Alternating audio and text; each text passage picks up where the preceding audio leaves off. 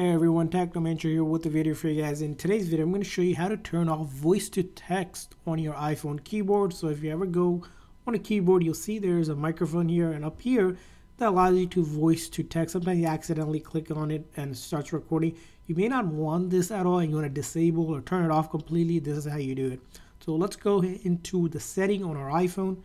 And once in your setting, you're going to scroll down to General, then go back down a little bit further to Keyboard, and go down a little bit further under Dictation, where it says Enable Dictation. It's a default setting that is turned on. We want to turn that off. So toggle it to click on to turn off dictation. And now if I go back to my keyboard, you'll notice that voice to text is gone now. So you won't accidentally click on it and it won't be there as well. So that's how you can go ahead and turn off voice to text on your iPhone. I hope this video was helpful. If so, please consider the like and subscribe button for more tips and tricks for your iPhone. See you guys next time.